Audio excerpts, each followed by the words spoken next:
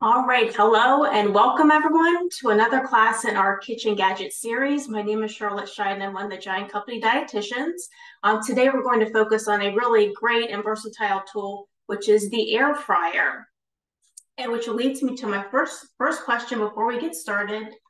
I would love to know, we'll do a poll question, if you are using an air fryer. And to be honest, I just purchased one within like the past year or so, but definitely they're becoming more popular the past couple years. So let me do this poll question because I would like to know if everybody is using an air fryer or not. So you can go ahead and answer that question.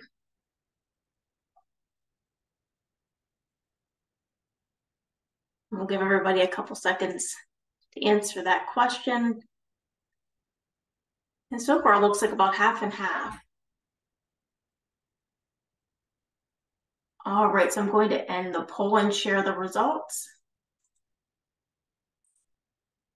So it really looks like about pretty much half and half. So half of you are using an air fryer and know a little bit about it, and pretty much half of you have not used an air fryer, which myself, again, just within the past year, I've been starting to use one. Don't know why I didn't start using it sooner, but so that's interesting. So thanks everybody for participating with that question.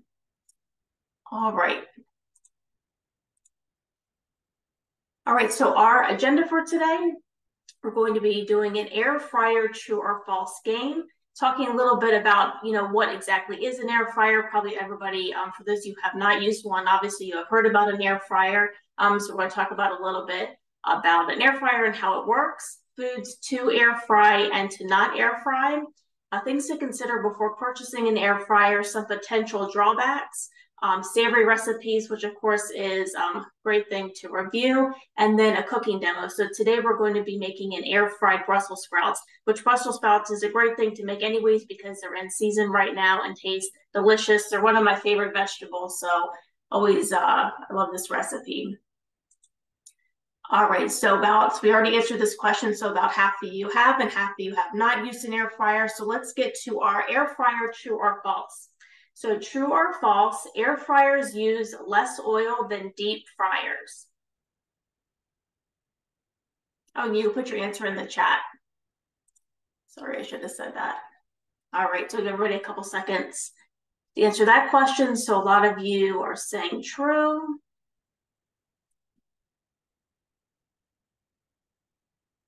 All right, so let's see what the answer is. So this is true. So a lot of you got that question correct. So air fryers use a lot less oil, so a lot less fat than when we are deep frying foods. So good job, everybody, for those who answered that one correct. So the next one, true or false, air fryers make a product with less calories and fat. So true or false, and you can put your answer in the chat.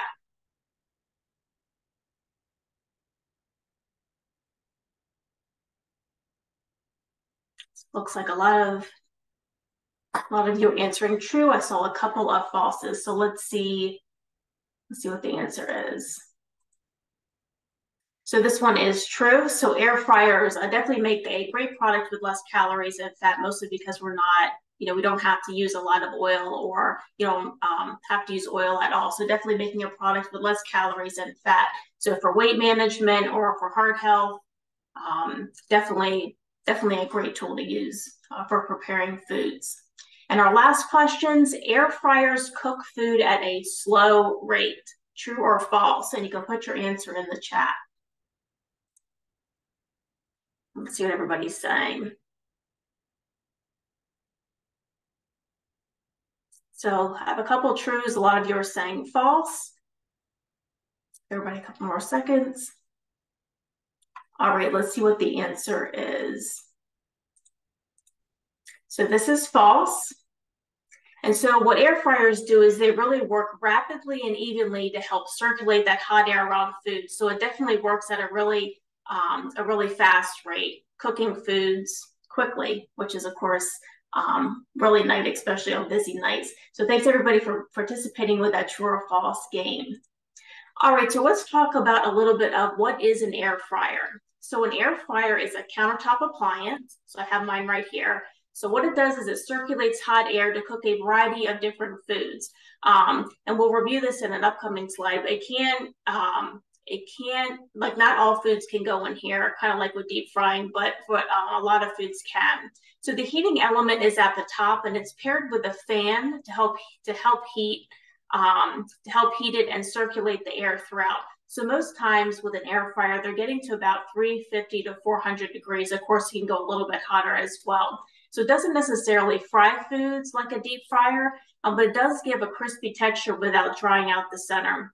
So the heating element is air and not fat like a deep fryer. So air fryers usually have the following components.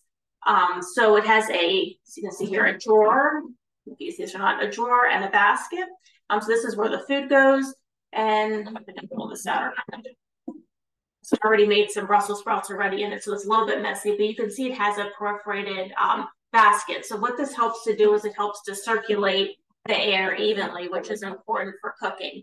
So it has a heating element, has a fan at the top, which we talked about, and then the also has an air inlet and outlet openings. So there's an outlet opening in the back. And the one thing to keep in mind when you are using it is it really needs to be about 5 inches from the wall, or else it can, with all the heat and everything, it can damage the wall. So that's something to keep in mind. And it also, so I'll push mine in a little bit, but it also has your temperature and timer settings. And there's another image coming up, but a lot of these already have images. So for instance, you could press on like a chicken drumstick or a pizza icon, and it already presets the temperature and time. But sometimes you might not want that temperature or time, so you can manually put in what you would like. There are rack varieties of air fryers, which are really nice, and this helps to achieve a crisp coating on foods like chicken drumsticks or steak and fish. So depending on what type of food that you are air frying, might depend on what device that you get or what air fryer that you get. But it is a great appliance for cooking in small batches. But again, there's many different types of air fryers with different sizes.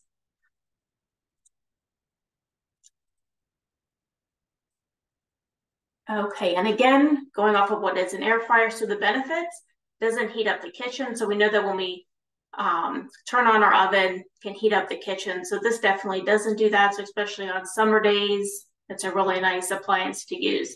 It preheats really quickly and starts cooking food right away. I would say probably within even like 10 or 20 seconds, I can really feel the heat coming out of this thing. So starts to cook foods right away, allows for a versatile, fast, and easy meals, which is really, really nice. And what's even nice, so we talked about, so you don't have to use oil or very little oil. So you really get that juicy texture on the inside, so it doesn't dry it out, but a really nice crisp texture on the outside. And again, without all the calories and fat of deep frying, which is really nice. And it is an easier cleanup than deep frying. Sometimes deep frying, the fat can go everywhere and it can create quite a mess. So it's a nice, easier cleanup. So these are growing in popularity, which probably everybody already knows.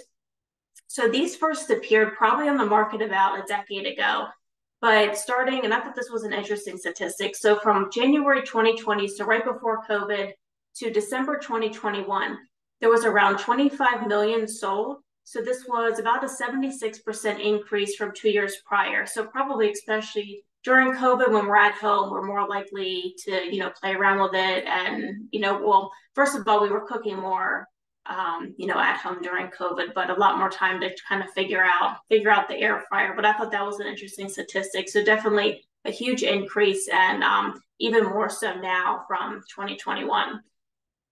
So definitely still very popular. And someone asked the question, can you recommend a good cookbook for cooking with an air fryer? So that's a really good question. And actually so normally when you purchase an air fryer, this one is the Vortex variety, but this actually came with a cookbook. And it had a really great variety of different recipes. So definitely, but really I think any type of cookbook or air fryer cookbook, and even if you want to look, for recipes on the internet, there's a variety to look for too, even with our savory database. But that's a good question. But normally these come with like a little, or at least some type of cookbook or recipes in it. But I still have, I don't have an exact cookbook to recommend. but a lot of different recipes out there. Okay, so how does an air fryer work? So for this one, this one has a power button right here. So obviously you want to click on the power button, you're going to choose your temperature and time. And I should say this image on the right-hand side. So these are all the icons that are on my air fryer. So this came with the instruction, or came out of the instruction manual. So I thought this was a great picture. But you can either choose your temperature or time, you can manually put it in, or choose one of these images and it will already preset everything to that temperature and that time, which is really nice.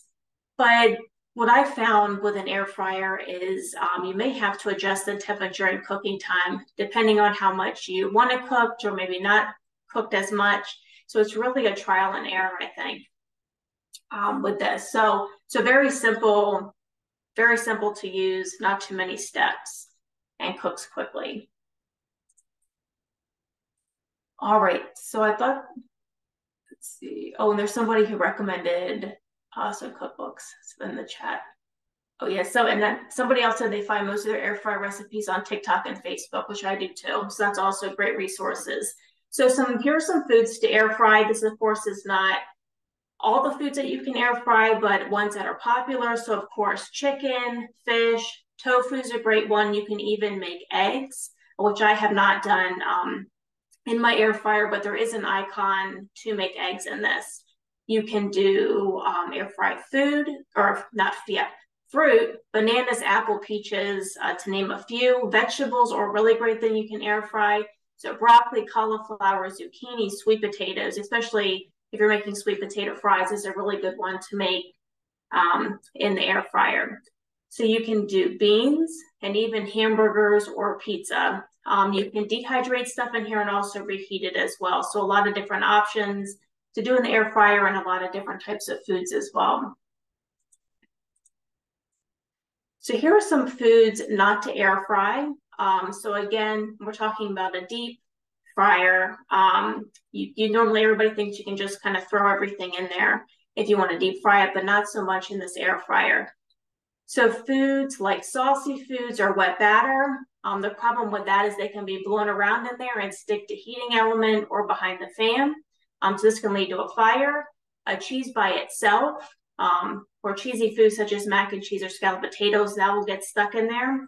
And then if you want to put in a large whole chicken, that's not always a good thing to do because it might not be big enough. So there's a risk of not having it not cooked properly. Popcorn, so the kernels will blow around causing damage. And then leafy green vegetables like spinach, bok choy, Swiss chard, and kale. So the speed of the air can cause them to cook unevenly and burn, which is not always good, but you can coat it in oil to weigh it down a little bit to have it cook. Okay. And then some things to consider before purchasing an air fryer. So of course the price. You want to purchase an air fryer that fits your budget. So the price ranges from about $50 to around like $350. This one was $80. The capacity and size is something to take into consideration. So the amount of food an air fryer can hold varies. Consider the amount of people you usually cook for, and then the counter space and storage as well. And again, it's really a trial and error. So you might just have to purchase one and see how you like it, which I know can be expensive too, but I just have to do that. Okay, and some potential drawbacks. So of course the costs, they can be costly.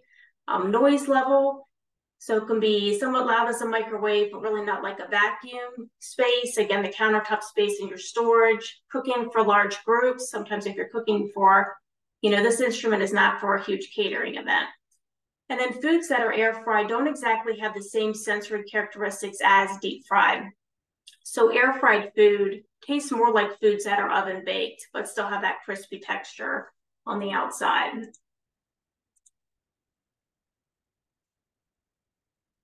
So here are some air fryer recipes, and let me just check the chat. I saw someone had said that they never thought to use tofu. We had someone tried to use a grilled cheese. So grilled cheese is another food that's recommended that you don't really put in there. just because it's just not a good thing to put in there with the cheese melting. And someone said I just started using the air fryer paper liners to place tomatoes and mozzarella cheese on top. Turned out great. So it's a great one. Okay, so these are some of my air fryer recipes from Savory. So Savory is our magazine, and you can go online to our Savory online recipe database for all of these recipes. So these are some air fryer recipes. So the first one, so we talked about fish is a great one to utilize in the air fryer. So this is an air fryer crispy fish sandwich.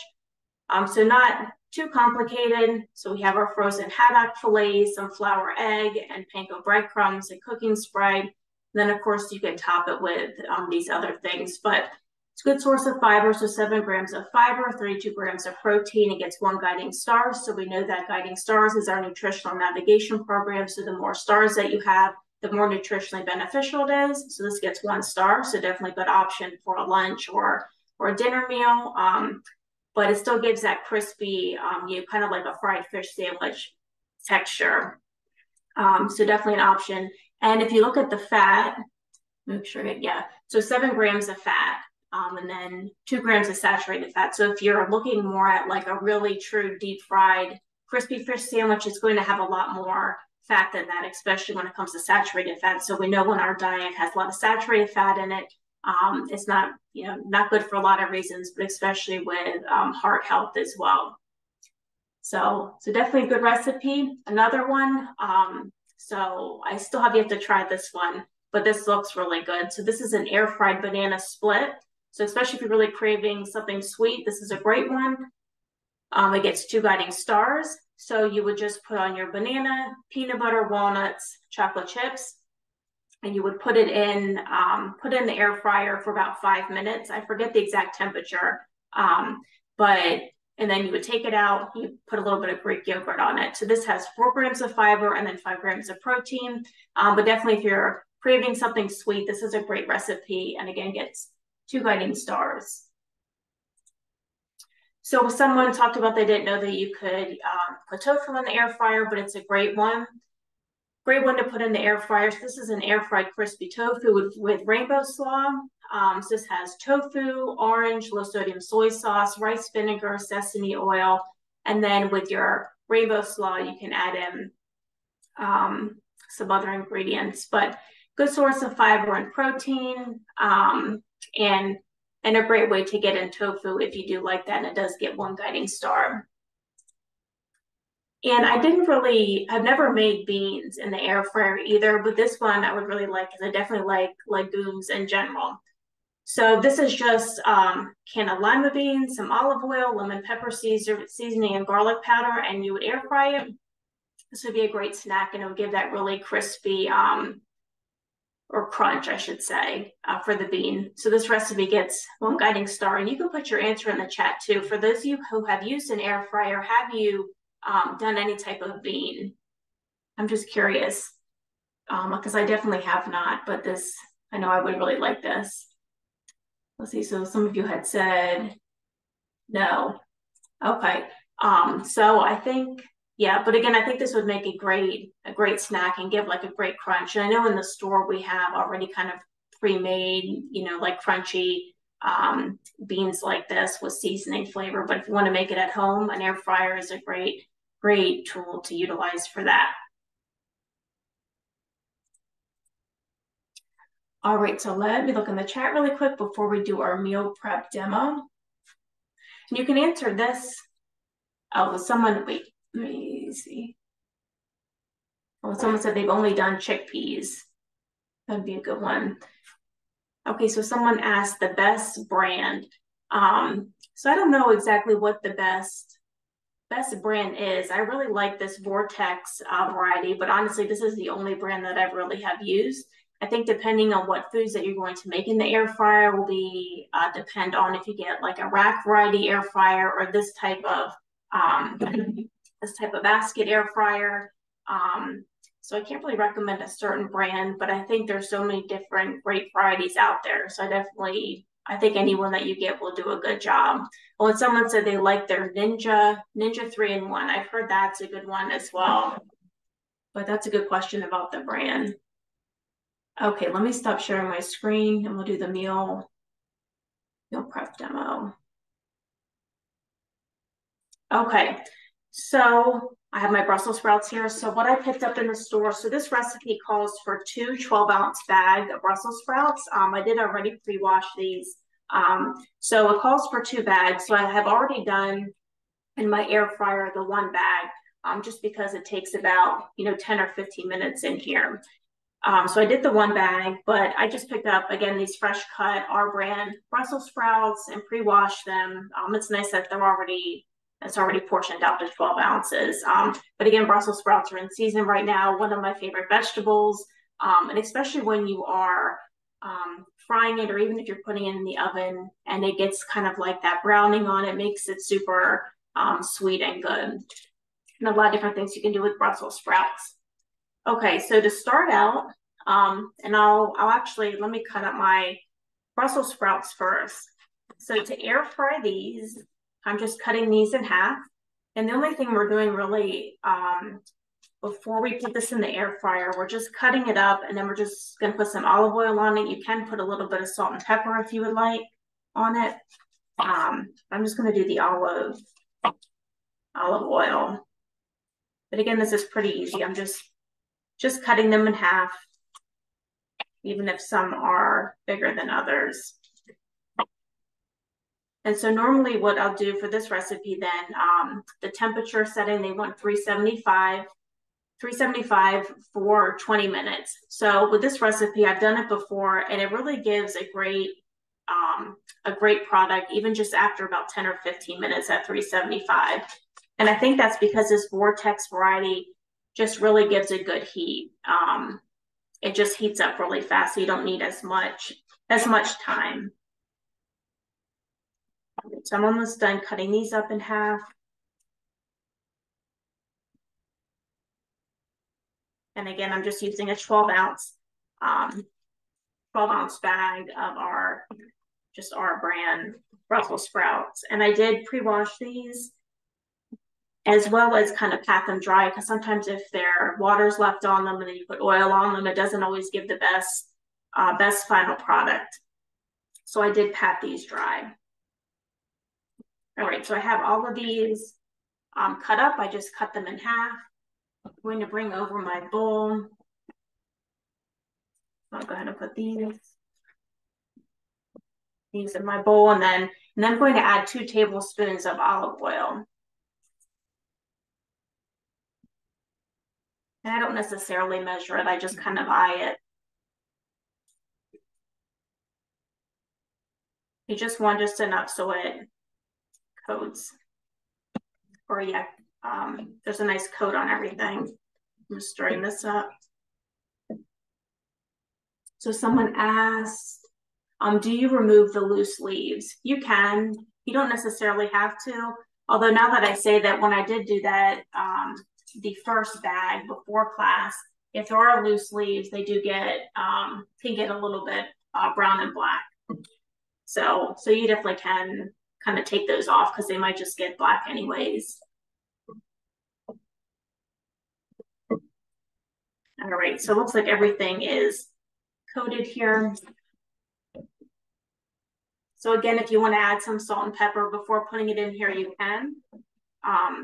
And I will, so it takes about 10 or 15 minutes. So I'll just show you how I start it.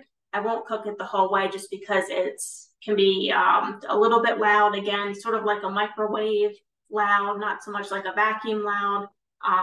So I'll just show you how to start this, and then I'll turn it back off. So I'm just going to put this in my basket. And again, there's holes in it, which is really nice in this basket, because that will help, see here, that will help the air to circulate and really help with a even cooking.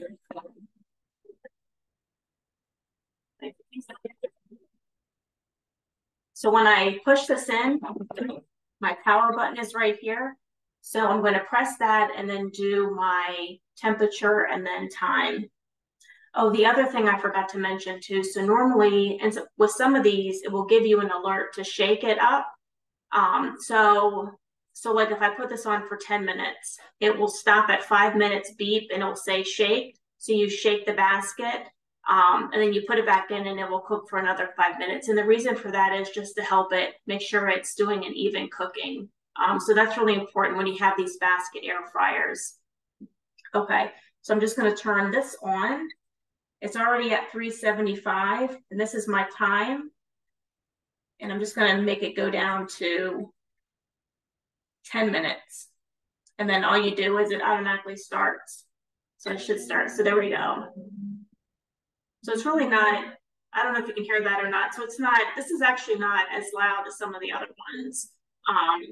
But anyways, so after 5 minutes, there'll be an alert on here that will say, visually say shake, and then obviously know if it beeps, you're supposed to shake it. So all you would do is you would just stop that, you would just shake it up, and then you would put it back, and then it would finish cooking. So let's see. So someone asked, can we use the frozen Brussels sprouts or would you need to thaw them first?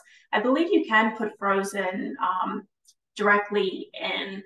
And I think there's a button that it automatically will de-thaw it and then cook it. But you definitely can use the frozen. And is it good to use a liner or is that just an added expense? You can use a liner, but I don't think it's absolutely necessary. So what is the minimum size of fryer you would recommend in quarts? So I think there's one that comes in, I think it's like a 1, 2, 3, and 4 quart. So I guess the question is the minimum size of fryer you would recommend for kind of what kind of food? Maybe you can put your answer in the chat. If someone said can't hear it. When someone says a liner does help with cleanup, that's very true. That would help with cleanup. I also should mention with the cleanup, it's not too hard to do either. So normally I just do soap and water for this drawer, and then the inside basket you can put it in the dishwasher, which is nice. But every type of air fryer is a little bit different. So someone says, doesn't a liner block the airflow? So it might block the airflow a little bit. I wouldn't recommend doing like a whole liner, over everything. But I think if you just put a little bit of a liner on the bottom, that's fine. But that's a good question. When someone said they have a 2-quart air fryer for 2 people. So I think that's a good size for the 2 people. So what brand mine is a Power XL Vortex. And I just picked this up at Target, which is nice. Okay. So like I said, before class, I did already air fry 1 bag. So you can see that's what they look like. They have a really nice browning to them and a really nice crunch, which is, of course, it's going to taste really tasty. It really brings out that sweetness to it. So the only other thing that this recipe calls for is a little bit of lemon juice. You can also, if you want to add a little bit of butter and lemon, you can do that. But for this recipe, I like to just squeeze on just a little bit of lemon. And then another ingredient that I like is just a little bit of Parmesan cheese. I think this always tastes really good with our Brussels sprouts as well. Again, Parmesan cheese is not in the recipe. It's just something that I recently have been putting on it because I think it's really good.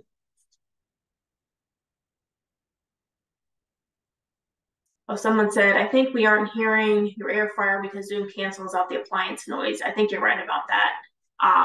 But I think this is more of a quiet variety, just so if anybody is curious about that. Okay, so what I did is I just added a little bit of lemon juice and Parmesan cheese. But again, if you want to add even a little bit of butter if you want to add a little bit of more fat, that's fine too. But this is our final product then. So these are our air fried Brussels sprouts. And again, Brussels sprouts are not just the only thing that you can air fry as a vegetable. There's just a lot that you can do. But again, Brussels sprouts are one of my favorites. So definitely give it a try with the recipe. And I will send out the recipes that we mentioned today.